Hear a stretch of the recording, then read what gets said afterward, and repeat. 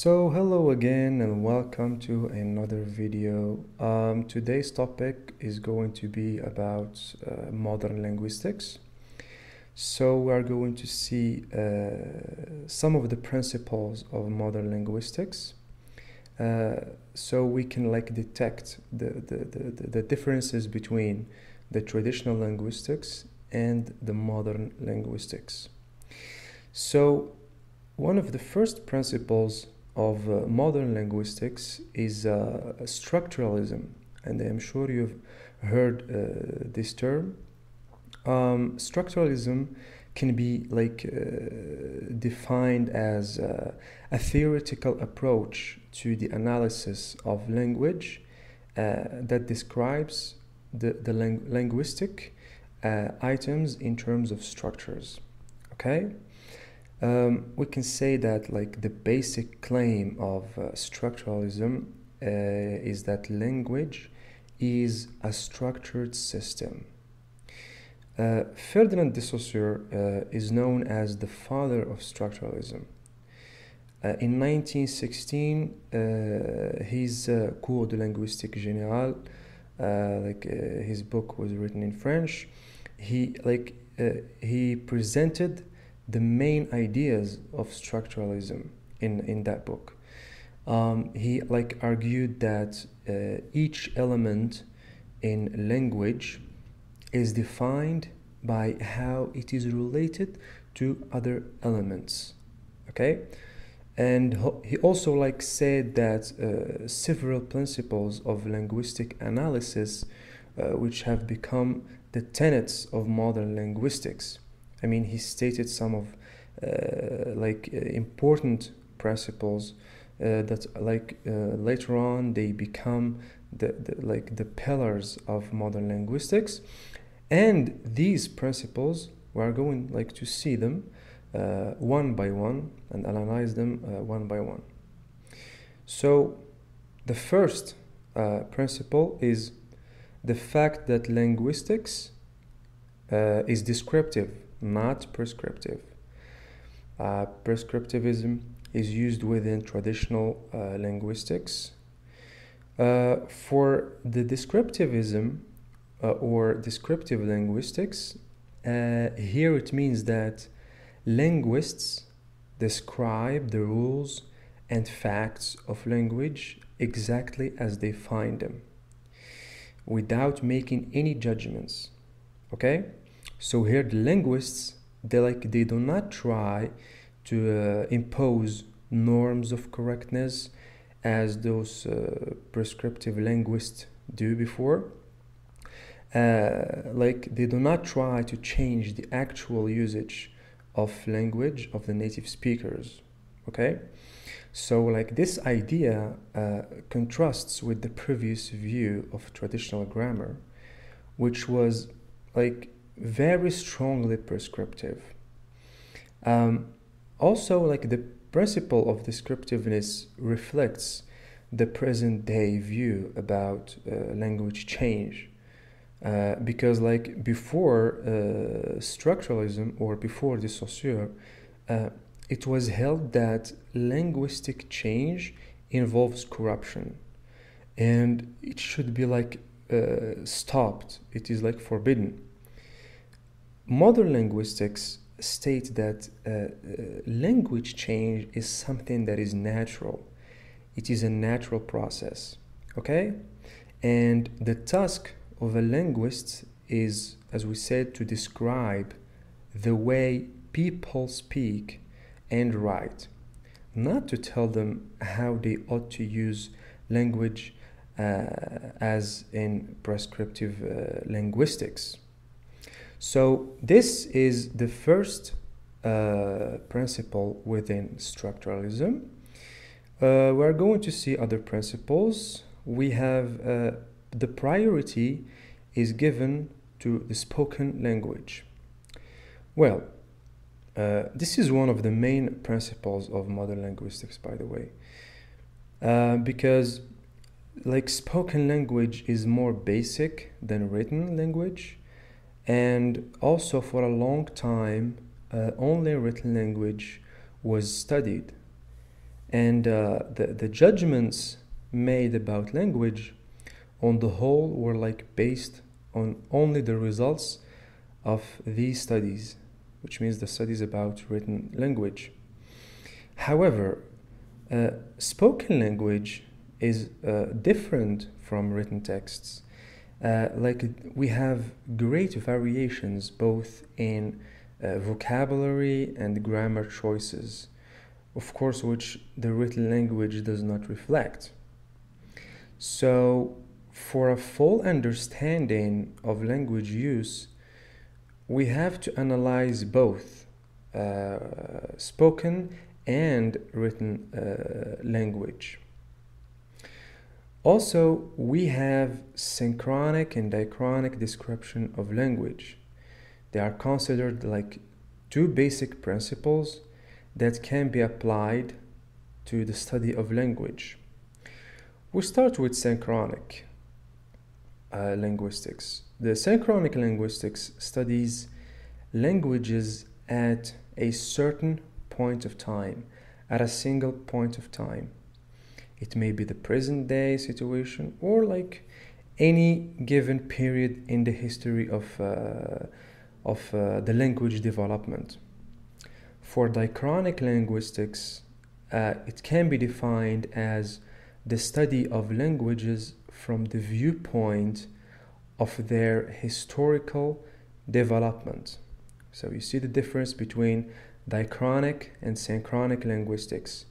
One is the study of language at a certain point of time, and one is the view of language within its historical development. We move on, like we have another principle, which is all languages are equal, which means that for a linguist, all languages serve as the data for objective study, okay, which eliminates subjectivity. Like though it was common earlier to like call certain languages primitive, which means that there are some languages that are considered as, we can say, the best languages. This is what the term primitive means. It was determined that, like within modern linguistics, every existing natural language is a highly developed system, and also its structure does not directly correlate with the stage of social development of that speech community. Okay? The last principle is the paradigmatic and the syntagmatic relations of linguistic units. A linguistic unit like enters into relations of two different types or two different kinds, which identify like it in within the language system. First, it enters into paradigmatic relations with all the other elements of the same level, okay, the same level, which can also be used in the same context. Like for example, we have a cup of milk. The word cup can be like replaced by a glass or a mug or a bottle, okay?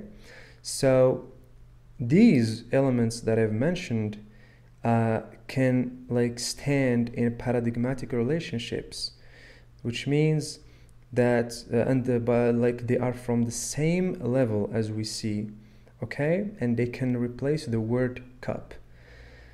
This is the paradigmatic relations. For the syntagmatic relations, it means that a linguistic unit enters into relations with the other elements, again of the same level, but which it occurs and which make its context. For example, in the example like I've stated before, a cup of milk, we have the word and cup and of and milk. 4 words, they occur with each other and they make context. There are syntagmatic relations. Okay? So this is the first, we can say, main principle of modern linguistics. We have other principles. We also have the functionalism. Okay? So functionalism as a movement, it has been seen as a movement continuing the tradition of Ferdinand de Saussure's structuralism. It's like the extension of his work. The main claim of this approach is that language is a system of functionally related units. We have the phonological, grammatical, semantic structures of a language are determined by the functions that they have to perform within language. The main function of language, so the first one, is the communicative one, which means that language is used by people to communicate. Also, language has an expressive function, which means that language is used to convey the speaker's feelings, attitudes, and beliefs. Malofsky, who's considered as one of the greatest pioneers within functionalism, introduced the term the phatic function. This is the third type of functions. It claims that language is often used sometimes to maintain social relations, like for example the greetings, for example the comments about the weather when you say such a great weather today. So these elements are used to keep the conversation going and to avoid any communication breakdowns. So the functionalism has been introduced by the Prague School, and also the Prague School has emphasized the distinction between the phonetic and phonological analysis of sounds, and they have introduced two important notions that we are dealing today, which are phonemes and the distinctive features. This is the second principle of modern linguistics. We have other principles like generativism, and I am sure you have heard this term. This term is used to refer to the theory of language, which is developed by, of course, the one and only Noam Chomsky. His language theory revolutionized linguistics in 1957 when his book Syntactic Structures was published, in which he draws a distinction between linguistic competence and linguistic performance.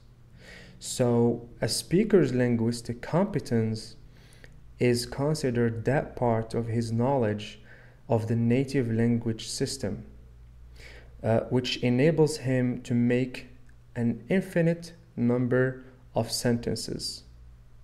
On the other hand, the linguistic performance is a linguistic behavior which is determined by the speaker's linguistic competence and various non-linguistic factors such as social conventions, emotional attitudes, etc. Chomsky claims that the human language is innate, okay? Like a child is born with a biological predisposition or biological mechanism to learn language, which is the language acquisition device, of course, the LAD. This feature discriminates humans and other living creatures, okay? And Chomsky was amazed at how rapidly a little child acquires the language. On the whole, like, he emphasized the role of language as basic means to investigate more and more about the human mind. So these three principles that I've mentioned mark the modern linguistics. So that was the video of today. I hope I was clear enough to clarify the modern linguistics for you. If you like the video, hit the thumbs up, subscribe, and share with your friends, and see you in other videos, inshallah. Peace.